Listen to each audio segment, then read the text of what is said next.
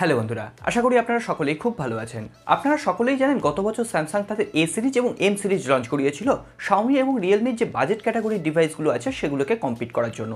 এবং স্যামসাংয়ের এই উদ্দেশ্যটা কিন্তু খুব ভালোভাবেই সফল হয়েছে, কারণ আপনারা সকলেই জানেন এম সিরিজ এবং এ সিরিজের যে বাজেট ক্যাটাগরির ডিভাইসগুলো আছে সেগুলো কতটা পপুলার। সে আপনি M10ই বলুন বা A10 বলুন। স্যামসাংয়ের এম সিরিজ মূলত অনলাইন সেগমেন্টের জন্য এবং এ সিরিজ হলো অফলাইন যারা বায়ার আছেন তাদের জন্য। তো সেক্ষেত্রে এ সিরিজের ফোনগুলোর দাম কিন্তু কিছুটা সবসময় বেশি হবে, যেহেতু এগুলো অফলাইন মার্কেটে অ্যাভেলেবেল হয়। স্যামসাং গত বছর তাদের বাজেট ক্যাটাগরি ডিভাইস হিসেবে এ সিরিজের অন্তর্গত স্যামসাং A10 এই ফোনটি লঞ্চ করিয়েছিল। এর কিছুদিন পরে এর সাকসেসর এসেছিল A10s। অবশেষে 2020 সালের প্রথমে স্যামসাং আরও একটি এ সিরিজের বাজেট ক্যাটাগরি ডিভাইস লঞ্চ করতে চলেছে, স্যামসাং গ্যালাক্সি A11।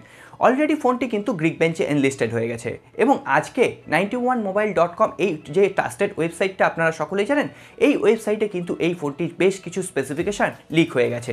আজকের এই ভিডিওতে আমি সেগুলো আপনাদের সাথে শেয়ার করব। কোন প্রাইস পয়েন্টে এটা ইন্ডিয়া এবং বাংলাদেশের বাজারে অ্যাভেলেবেল হবে, ফোনটির স্পেসিফিকেশানই বা কী হবে, সমস্ত আপনারা জানতে পারবেন। এর সাথে সাথে বলে দিই, এবার হয়তো স্যামসাং সব থেকে কম প্রাইস পয়েন্টে 10,000 টাকার প্রাইসে আপনাকে দেবে 5 হোল ডিসপ্লে এই স্যামসাং গ্যালাক্সি A11 ফোনটিতে। তাহলে চলুন আর দেরি না করে এই ফোনটির সমস্ত ডিটেলস জেনে নিই। ভিডিওটি যদি ভালো লেগে থাকে অবশ্যই লাইক করবেন, কমেন্ট করবেন, বন্ধুদের সাথে শেয়ার করবেন। আর আপনি যদি আমাদের নতুন বন্ধু হন, নিচের দিকে দেখুন সাবস্ক্রাইব লেখা ছোট্ট বাটন আছে, ওটাকে প্রেস করে দিন। সাথে সাথে বেল আইকন এবং তার পাশে যে অল নোটিফিকেশন আইকনটি আছে ওটাও প্রেস করতে ভুলবেন না, যাতে আমাদের নেক্সট কোনো এপিসোড আপনার মিস না হয়ে যায়। আসুন আজকের ভিডিও শুরু করি।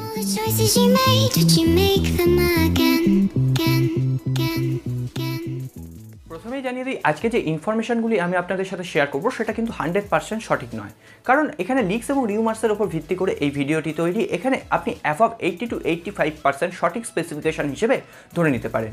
বাকিটা যেমন তেমন লিক্স আসবে তেমন তেমন আমি আপনাদের সাথে শেয়ার করতে থাকবো পরবর্তী কোনো এপিসোডে। এর সাথে সাথে বলে দিই, আজকের যে ইনফরমেশনগুলো আমি শেয়ার করছি 91mobile.com এর সাথে সাথে বিভিন্ন সোর্স থেকে আমরা কিন্তু ইনফরমেশনগুলো জোগাড় করেছি। প্রথমেই আমরা কথা বলবো এই ফোনটির ডিসপ্লে, ডিজাইন এবং বিল্ড কোয়ালিটি নিয়ে।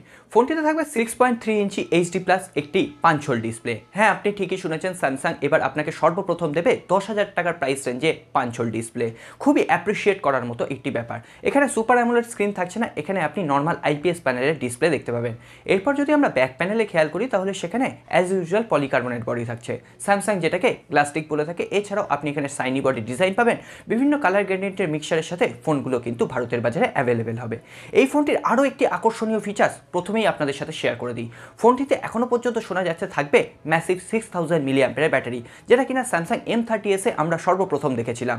এবার কিন্তু 10,000 টাকার প্রাইস রেঞ্জে স্যামসাং আপনাকে দিতে পারে 6000 মিলিঅ্যাম্পিয়ারের ব্যাটারি, সঙ্গে সঙ্গে USB Type-C পোর্ট, এর সাথে সাথে 15 ওয়াটের ফাস্ট চার্জ সাপোর্ট। তো বুঝতেই পারছেন স্যামসাং কিন্তু একটা হাইপ তৈরি করার চেষ্টা করছে এই বাজেট ক্যাটাগরির ডিভাইসগুলোর মধ্যে দিয়ে। এরপর আসি এই ফোনটির ক্যামেরা সেকশনে। এখানেও কিন্তু একটা তুলকালাম করে দিয়েছে স্যামসাং, কারণ এখানে শোনা যাচ্ছে ব্যাক প্যানেল থাকবে ট্রিপল রেয়ার ক্যামেরা, 16 মেগাপিক্সেলের প্রাইমারি ক্যামেরা, 8 মেগাপিক্সেলের ওয়াইড অ্যাপারচার লেন্স এবং 2 মেগাপিক্সেলের একটি ডেপথ মোড ক্রিয়েট করার জন্য। এখন দেখা যাক স্যামসাং কি করে উঠতে পারে তার এই ক্যামেরা সেকশনে। এছাড়াও আপনি যদি সেলফি লাভার হন, আপনার জন্য থাকবে 8 মেগাপিক্সেলের একটি সেলফি ক্যামেরা। আর কতই বা আমরা আশা করতে পারি এই প্রাইস রেঞ্জের একটি ফোনে।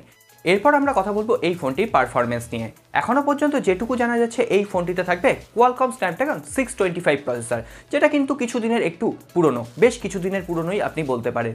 তবুও এই প্রাইস রেঞ্জে মোটামুটি একটি ভালো পারফরমেন্স এখনও প্রোভাইড করতে পারে এই প্রসেসরটি।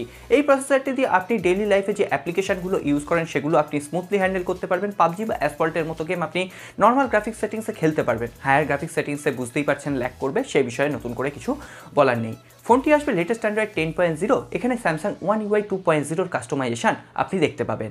এরপরে বলে দিই, স্যামসাংয়ের এই বাজেট ক্যাটাগরি ডিভাইসগুলোতে আপনি ট্রিপল কার্ড স্লট অ্যাভেলেবেল পাবেন, দুটো সিম এবং একটি microSD card at a time use করতে পারছেন। তো সেদিক থেকেও আর কোনো রকম অসুবিধা হওয়ার কথা নয়। এবার আসি সেন্সারগুলোর কথায়। এখনও পর্যন্ত এখানে ফিঙ্গারপ্রিন্ট সেন্সার থাকবে কিনা এই ধরনের কোনো কনফার্মেশন নেই, তবে না থাকার সম্ভাবনাই বেশি। তবে এখানে আপনি ফেস আনলকের ফিচার্স অ্যাভেলেবেল পেয়ে যাবেন। এরপর আসি সব থেকে কঠিন প্রশ্ন, ফোনটির লঞ্চ ডেট এবং ফোনটির দাম কত হবে।